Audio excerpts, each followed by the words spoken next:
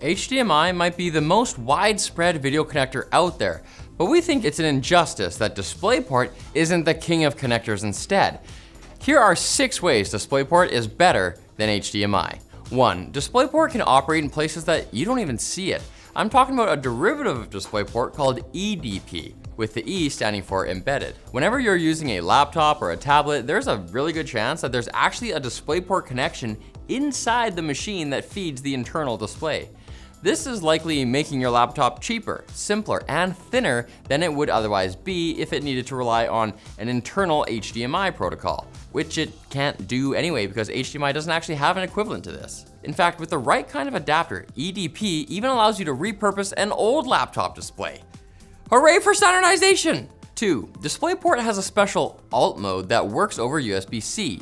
Even if you have a computer that only has USB-C ports, there's a good chance it'll still support DisplayPort.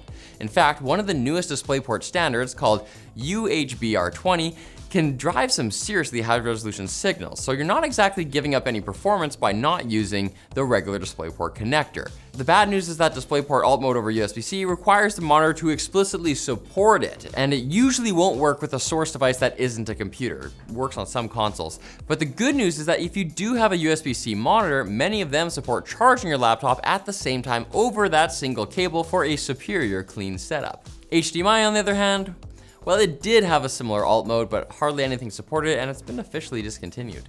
3. No royalties.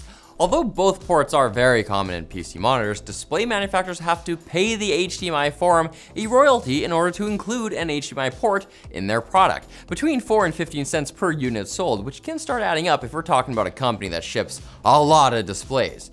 On the other hand, DisplayPort is completely royalty-free, with manufacturers only paying a fee to join VESA, which gives them access to the latest spec. To be clear, this doesn't mean that you're paying some kind of premium for HDMI products, as there are plenty of low-cost displays and devices that feature HDMI, but the extraction of royalties has rubbed some enthusiasts the wrong way, especially when the HDMI forum makes a decision that's seen as unfriendly to consumers. We have 3 more reasons why DP is better, and we'll give you those right after we thank our sponsor, Videocom. We've all experienced that feeling of almost dozing off while trying to pay attention to boring slide after boring slide. Get me out of here. With Videocom, you get access to a bunch of easy to use and intuitive features to spruce up your presentations, such as per slide webcam embedding, automatic cloud saving, and team collaboration tools. Ditch those boring generic PowerPoint templates and create an engaging experience with your audience. Check out Videocom at the link below and use code Linus for 50% off any paid subscription. Number 4, daisy chaining. If you're running a multi-monitor setup, DisplayPort offers a more elegant way to drive all of your screens. You can just run another cable from one monitor to the next instead of connecting everything back to your PC. With the latest version of DisplayPort, 2.1, you can daisy chain up to 4 4K monitors running up to 60 frames per second. Pretty cool, especially if you have a limited number of ports on your computer to begin with. DisplayPort can do this because of a feature called multi-stream transport, meaning the link cable can actually carry multiple streams at once. Do be sure though that the monitors you buy have a DisplayPort output if you want to daisy chain, as some monitors only have a DisplayPort input. 5. It is much easier to convert DisplayPort to HDMI than to go the other way around. This is because of a feature called DisplayPort Dual Mode, or DP++, which can actually output a native HDMI signal through a physical DisplayPort connector. This means that adapters that run from a DisplayPort output to a screen with an HDMI input are straightforward to construct and cheap to buy.